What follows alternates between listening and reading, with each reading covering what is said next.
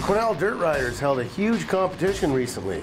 Riders from all over BC were here enjoying the racing in Quesnel's unique track conditions. And as I found out, it's all about having fun that drives this group of athletes.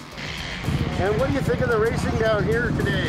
Yeah, I think it's pretty fun. It's pretty sandy and sketchy, but it's fun. You just get on the back of your bike and have fun.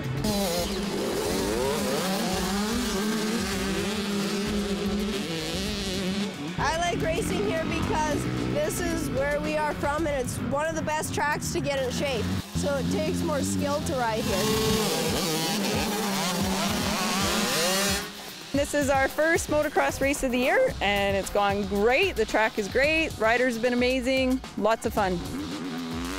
What's special about this track is it's one of the hardest tracks in all of BC. It's all sand, and so some of our sections are really deep sand and very hard for the riders to get through. So we have a lot of people that practice here because it gets you in good shape. Motocross is a great family sport because everybody comes out and they pit together and they hang out together, and the kids, they've grown up playing in the pits together in the sand, and now they're big and they're still helping each other.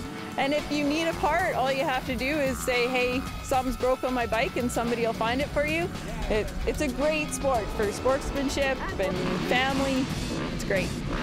This track's it's really challenging in the loose sand. Everybody's got to be very fit and in shape, and it's just fun to ride here. For me, the most important thing to win is have a good time. That's why we race. We just do, we do it for fun, and the winning's a bonus. For Go Quesnel, I'm John McKenzie.